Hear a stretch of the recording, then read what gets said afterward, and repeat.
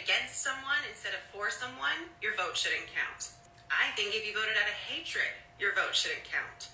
I think if you're an uneducated voter, your vote should not count. I think there should be some sort of aptitude test before voting. You should be able to answer a series of questions about both parties and their policies before you're allowed to vote and make this decision. Conservatives and Republicans continue to say the quiet parts out loud. And those quiet parts show us that they are actually not the party of freedoms and liberty that they claim to be. Because that right there is voter suppression. Universal suffrage is the right of all adults to vote, regardless of their social or economic status.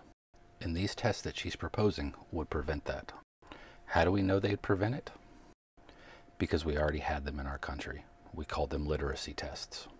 Literacy tests were a racist Jim Crow era law that prevented immigrants, people of color, and poor white people from voting, all under the guise of having a more educated and informed electoral vote. And in reality, all it did was suppress the votes of anyone who was not rich or white. We know how racist and disgusting those laws were.